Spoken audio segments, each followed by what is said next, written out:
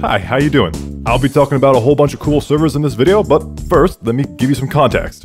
I love Minecraft. Classic PvP games, factions, prison, minigame servers. I grew up with these games. The first server I ever played was called MC Infected, and believe me when I say it went hard. Player-controlled zombies slowly overrun the players on maps from Call of Duty remade in Minecraft. This was somehow life-changing for 12-year-old me. The fact that I could play tons of different games within one game was very exciting, and it's led to where I'm at right now. There's one such server early on that also left a great impact on me compared to others.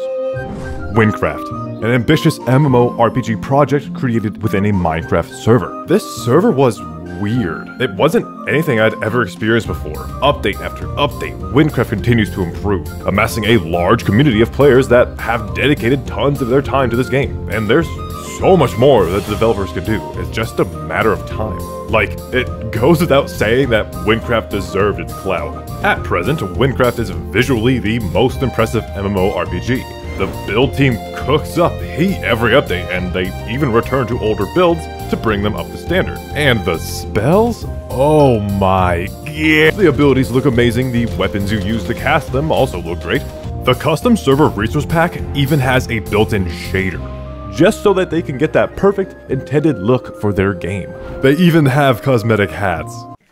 Get off of me! Over the years, a bunch of servers would compete against wynncraft, with only one having more success. Hypixel Skyblock. And yes, Skyblock is an MMORPG. Skyblock is a huge grind, bro, reminiscent of old MMORPG games. Only the players who put in the most amount of time ever get to witness everything the game has to offer. Skyblock is actually like one of those old prison servers where players would mine all day and sell the resources in order to afford a rank up, just so they could repeat the same process in a higher money earning level. Let's go get some diamonds. Bum ba dum bum bum bum ba dum bum. Wait a minute. This is just a prison server. Except, Skyblock has been extremely developed into the game it is now. With tons of secrets and insane dungeons, Skyblock is just absolutely loaded with features. Despite the crazy decisions the admins have made over the years, Skyblock is still an impressive game. If you aren't a fan of grinding, you probably shouldn't play Skyblock. However, if you would just like to watch the game, there are plenty of streamers and content creators showcasing everything the game has to offer. At the very least, I'll be rewatching every single one of Technoblade's Skyblock videos. Skyblock as a game is pretty impressive, so I definitely feel like it warrants a try. Hypixel Skyblock prioritizes the grind. RPG elements like quests and class features are within Skyblock, but have no emphasis. Instead, gear and profile progression play the largest role. And of course, developing your island definitely plays a part, hence the name Skyblock. I'm kinda down to make some Skyblock videos, and I'd like to hear your opinion. Tell me in the comments and feel free to fight each other. Shifting gears towards a server I actually have recent experience with, wynncraft.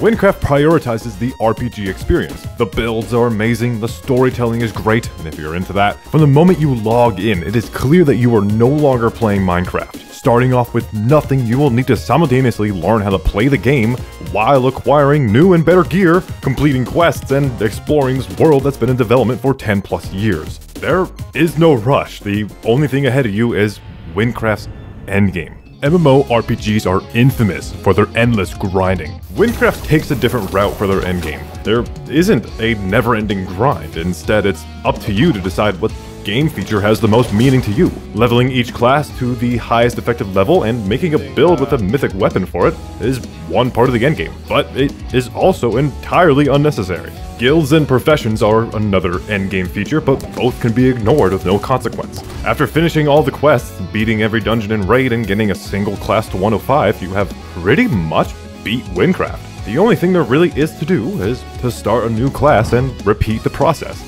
On the flip side, Hypixel Skyblock's endgame grind seemingly never ends. This is not a bad thing. MMORPGs oftentimes have unrelenting grinds. It really comes down to what type of player you are. The success of wynncraft and Hypixel Skyblock shines brightly, showcasing that the genre is something worth investing time into. As such, it is no surprise that many developers have started their own MMORPG projects, and I am someone who is interested in those servers.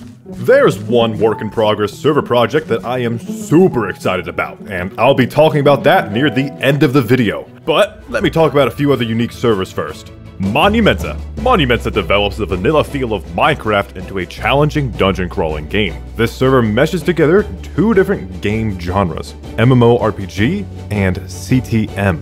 CTM, also known as Complete the Monument, is a challenging genre of Minecraft adventure maps where you conquer the dungeons in search of the wolves. These wolves are keys required to complete the monument. Monumenta evolves the CTM game mode and makes an incredible server experience with it. Tons of challenging content like world bosses, quick strikes, and of course, dungeons.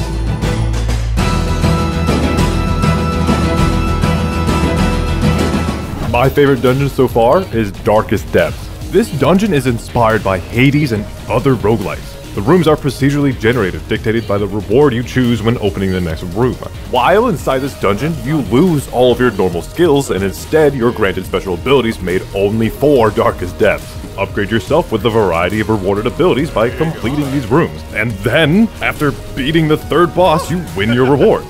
For people who like a challenge, there's an endless mode. As you complete more and more floors, random delve modifiers are added and things get crazier and the difficulty keeps increasing, and then you start taking more damage and things are just super chaotic and your lifeline just pops. Uh-oh, and dude, fuck, it's so fun!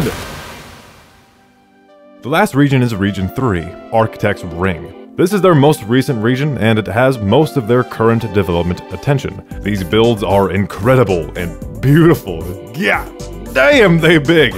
I have only recently gotten to this region, so I'm still discovering a whole lot of stuff myself, but dude, Monumenta is amazing. But I must warn you, the start is slow and vanilla. These dungeons are also huge and challenging, so it'd be a lot more fun to force your friends to suffer with you.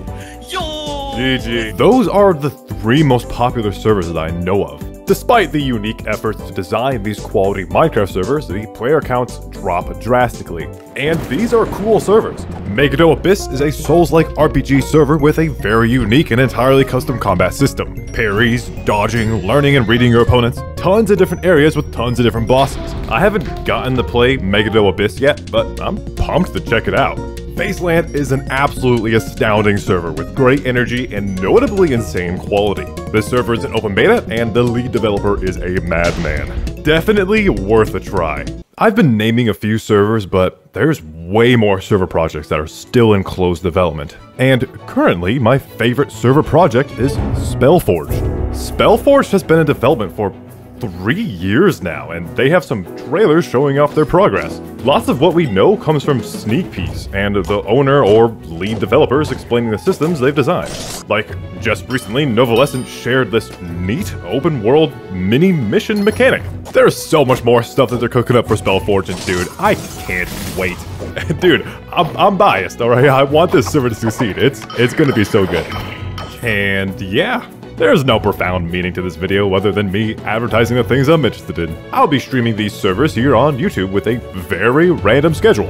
And you can join my Discord for stream notifications.